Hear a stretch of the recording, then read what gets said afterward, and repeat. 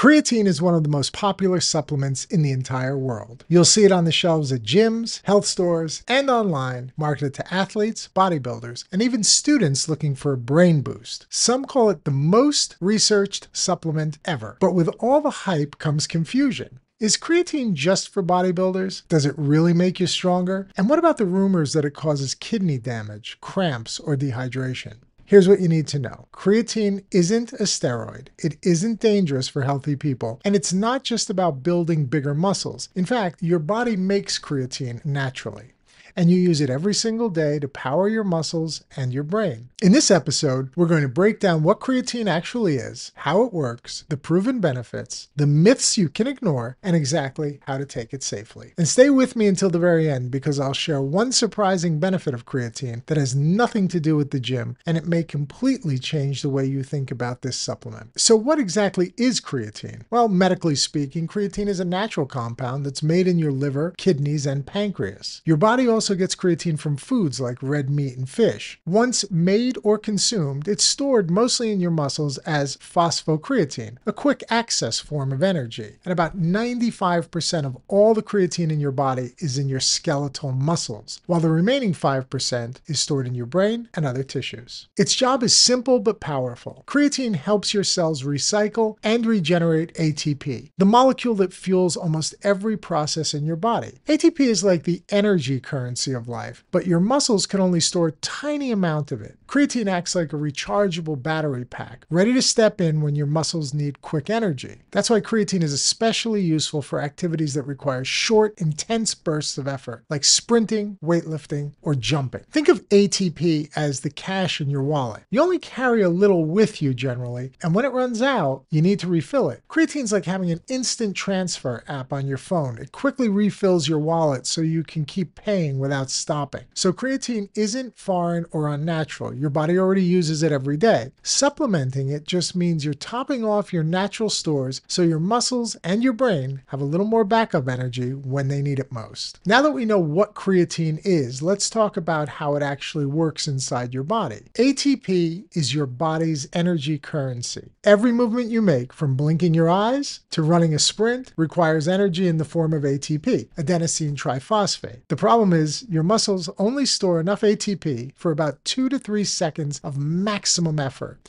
After that, you need to regenerate ATP to get going. Creatine is the backup battery. This is where creatine comes in. In your muscles, creatine is stored as phosphocreatine. When ATP runs low, phosphocreatine donates its phosphate group to ADP, adenosine diphosphate, instantly turning it back into ATP, adenosine triphosphate. This means more fuel for short, explosive movement like lifting weights, sprinting, or jumping. Now let's talk a little bit about how supplementation helps. By taking creatine, you increase your muscles' phosphocreatine stores. That gives you a larger backup battery so you can perform at a higher intensity for slightly longer. Over time, this translates to more reps in the gym, faster recovery between sprints, and ultimately greater strength and muscle gains. Remember, about 5% of creatine is stored in the brain. Just like muscles, brain cells need ATP for quick energy, so creatine may also support mental performance, especially under stress or fatigue. Imagine you're running a phone on a weak battery. Without backup, it dies after a couple of hours. Creatine is like carrying a portable power bank. It doesn't charge the phone itself, but it keeps you running longer before you run out of juice. So in simple terms, ATP is the energy, creatine is the backup, and supplementation means you've always got an extra charge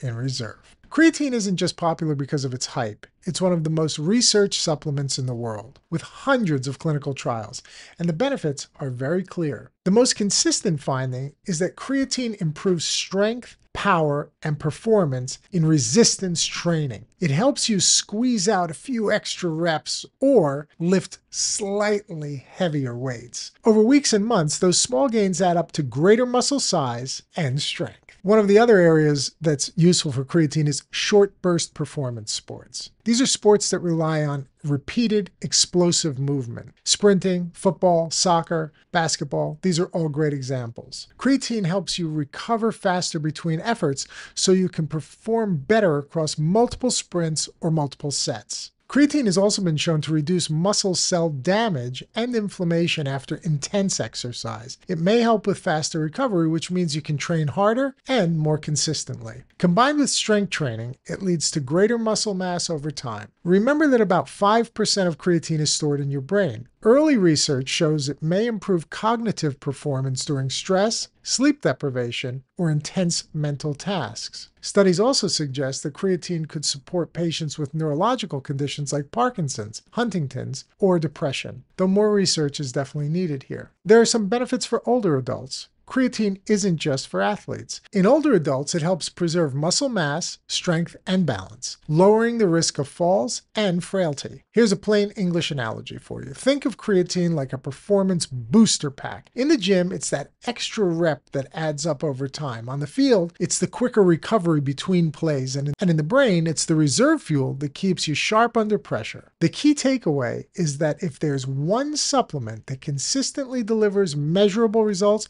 across both performance and health, it's creatine. With all the hype around creatine, it's no surprise that a lot of myths have been spread over the years. Let's clear up the most common ones right now. Myth number 1, creatine damages your kidneys. This is the biggest fear people have, but it's not supported by science. Decades of studies in healthy adults show no evidence of kidney damage from creatine use at the recommended doses. The confusion comes because creatine raises creatinine levels in the blood, but that's a breakdown product, not actually kidney injury. Myth number 2 is that creatine causes dehydration and cramps. Early rumors claimed creatine pulled water into the muscles, leaving the rest of your body dehydrated. But multiple studies have shown the opposite. Creatine users are actually less likely to cramp and may even be better hydrated since the muscles hold water more effectively. Myth number 3 is that creatine is a steroid. Absolutely false. Steroids are synthetic hormones. Creatine is a naturally occurring compound your body already makes and gets from food. Supplementing is just topping off your natural stores. Myth number 4 is that creatine is only for bodybuilders. Now, while athletes and lifters use it most, research shows benefits for older adults, vegetarians, and even people with neurological conditions.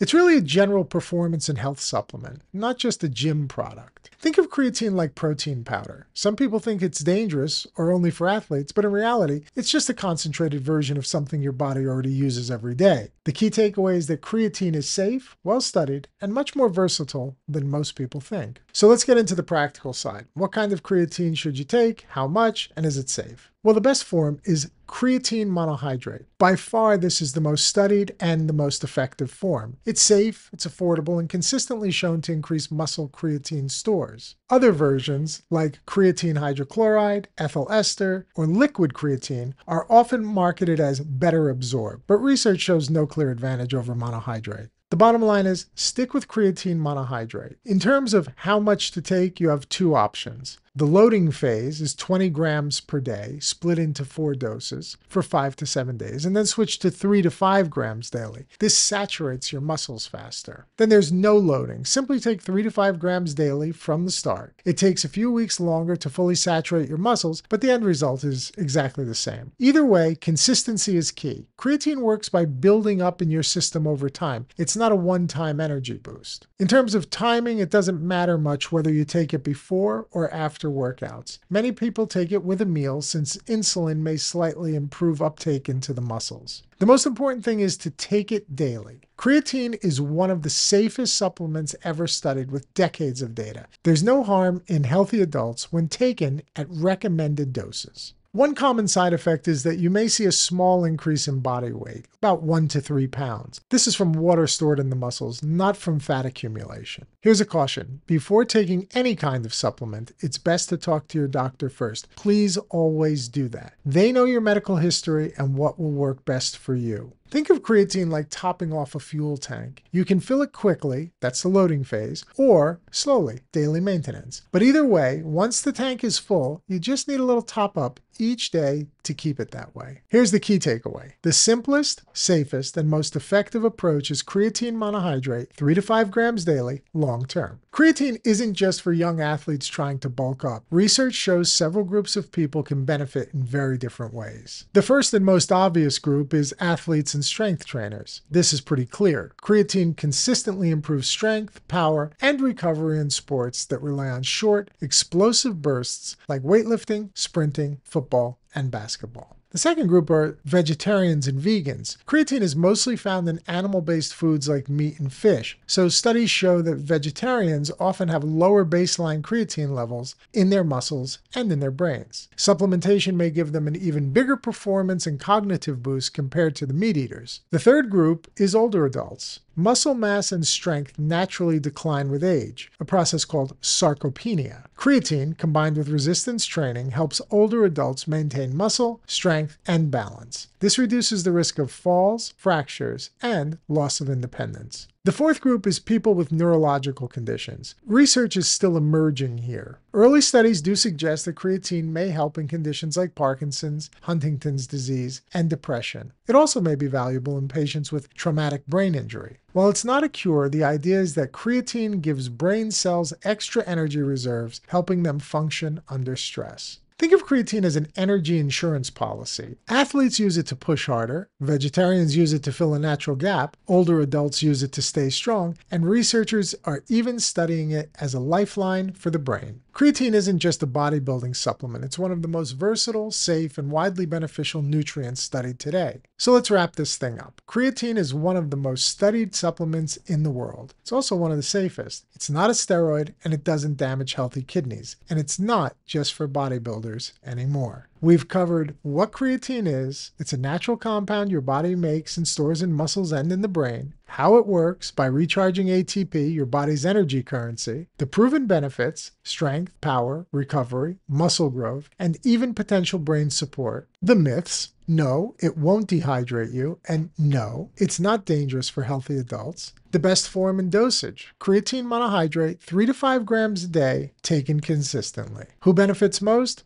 Athletes, vegetarians, older adults, and possibly patients with neurological conditions. But of course, always check with your doctor or healthcare provider before starting any new supplement. And remember what I teased about at the beginning? The surprising use of creatine that has nothing to do with the gym? It's being studied for brain health. Early research shows creatine may help with cognition under stress, recovery from brain injuries, and even neurological diseases. It's not a replacement for treatment, but it's an exciting area of science that shows creatine's benefits go far beyond your muscles. If there's one supplement that truly lives up to the hype, it's creatine. Safe, effective, and powerful when used wisely. If you found this video helpful, share it with someone who's curious about supplements and let me know in the comments. Have you tried creatine? And if so, what did you notice? Don't forget to subscribe for more science-based health content, because when it comes to supplements, the truth matters more than the hype. Dr. John Chuback here. I look forward to seeing you in the next video. Thank you.